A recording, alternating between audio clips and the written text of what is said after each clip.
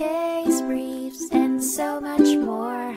LS Data's got what you're looking for.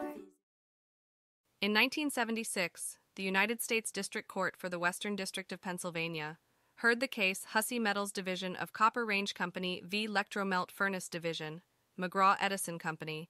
The case centered around a breach of contract dispute after an electromagnetic furnace for melting copper failed to meet specified production standards. The plaintiff claimed that the furnace consistently experienced mechanical failures, while the defendant argued that it had resolved initial problems and accused the plaintiff of poor operating procedures and maintenance programs.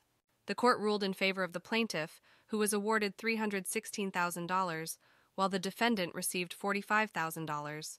The plaintiff then filed a motion to add $168,270 in pre-judgment interest to the verdict, and the U.S. Court of Appeals for the Third Circuit was tasked with determining whether interest is recoverable under Pennsylvania law.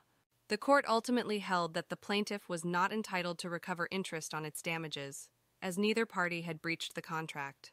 However, both parties were entitled to interest from the date of the verdict. Case briefs, and so much more. LS Data's got what you're looking for. Visit lsc.law, elevate your mind. Leave the stress of class.